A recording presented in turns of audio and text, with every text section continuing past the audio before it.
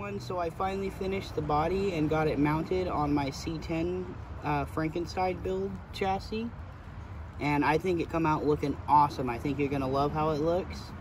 But before I reveal it, I'm gonna let Past TJ show you what's in this box and everything when I got it, and a couple updates, and we'll be right back. So take it away, Past TJ. Hi everyone, so great news. The body I ordered is here. It's the GMC pickup. It's 1/24 scale, but it should fit, or at least be pretty close.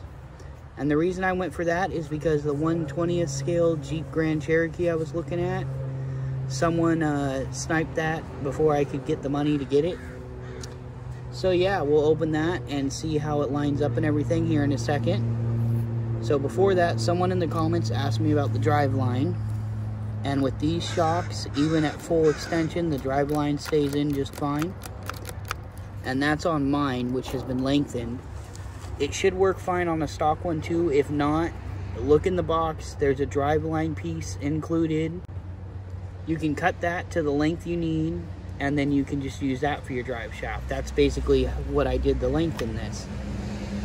So another question I got asked is Charisma shocks versus these. Well, that's a little bit of a toss-up.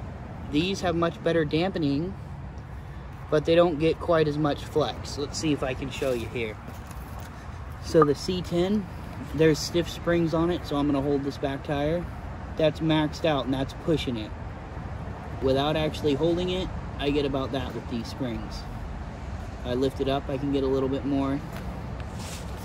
And the deadbolt with these dual barrel shocks, however you want to put it, I get that much flex. And that's not quite maxed out. If I max it out, I get about that. So if you want major flex, the double barrel shocks are your best bet for that. If you want more flex, but not crazy amounts, and you want good dampening, the Charisma shocks work great for that. So that's that for this. Now I'm gonna open up this body right here, or model kit, and we'll see what the wheelbase looks like. Let's open this up.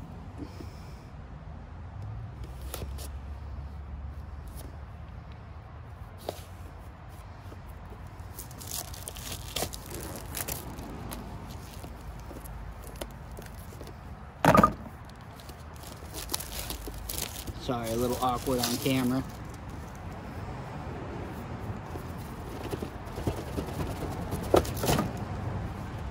Alright. So here's the tires.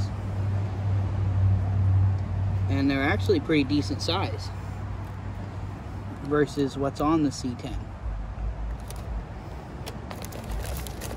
So, looks like the body's right here on top. At least the first part of the body. Gotta find the bed in there too. Also, sorry about my audio. I can't do a whole lot about that because we live right by a street and the wind kind of cuts my voice off here and there.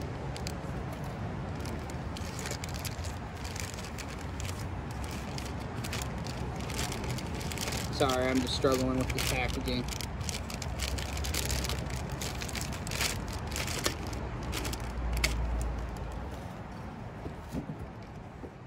Okay, so I got the body out, and you can see that's lined up on the front tire, and then the side panel here. It's pretty dang close. I might have to adjust the wheelbase a tiny bit, but that won't be hard to do. So yeah, I'm gonna get this put together, painted, and figure out how I'm gonna mount it on here. It's probably going to be the same color as the Orlando Hunter because that's really the only paints I have right now, and most of the hobby stores around me are sold out on all that stuff, or they don't have very good colors left. Quick little update while I'm working on the body and everything. I thought I'd show you progress so far. And so far it's coming out pretty good. You can see here's the first part of the body. Everything's all painted.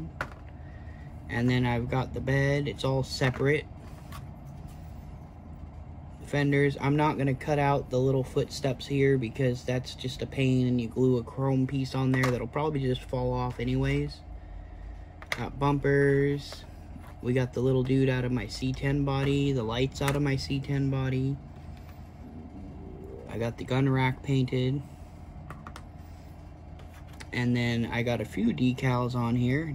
It's kind of hard to see it on camera, especially with the lighting in here. It's kind of raining outside, so I don't want to get this all wet because I still have to apply these. Yeah, I'm going to put the camo on there. This is going to be a bit of a pain, so I'm not doing this on camera, but once I get all of this on there, I'm going to go over it with some semi-gloss clear coat. And that should keep the decals on there. Here's the interior so far. Looks good. There's even a little chrome CB radio in there. So it's coming along pretty good. Okay, thank you, Past TJ, and I'll take it from here. So underneath here, you can see how it looks. I think it come out great. The body's sitting nice and low. It's got all the little details. I'll go around here, show you the interior. Sorry, the tripod's getting in the way. Around the back, the electronics are actually in the bed here. But I do plan on getting an Orlando Hunter ESC because right there behind the bench seat, it'll fit in there, and a micro receiver. I have yet to put the brass tubing on the rear links because I'm still kind of sorting the wheelbase. I wanted it a little long in the rear because that's kind of how my grandpa got big tires on his old, what was it, a 76 Ford F-150, I believe, factory highboy. So he had got the rear axle to sit back and cut that part of his fender off, which this doesn't seem like it'll need. It doesn't hit. And that's because I limited the suspension on purpose. So yeah, that's the gist of this. Now before we go, I'll give you a little bit better look at it up close like this without me bouncing the camera around. The body's held on with magnets, but I'm not going to take it off because the wiring and everything goes through the bed. And then inside the interior one more time. I got a little glue on the window putting the rear view mirror on, but can't really help that. There's the gun rack in there. You see all the details in there. And on the back window. And I'm going to plug it in and show you that I did in fact put the lights off the C10 in this body. So there you go, there's the tail lights. And it's got the headlights too. So that's the end of this update. The Scx24 is looking awesome. I'm just as curious as you are of how well it does running and everything with the hard body on it. So I'll get a run video up here very soon. First I got to clean up a few more leaves on the course and then I'll be good to go. So until then, don't forget to like, subscribe, and hit that bell icon so you know when I upload. Talk to y'all later. TTFN.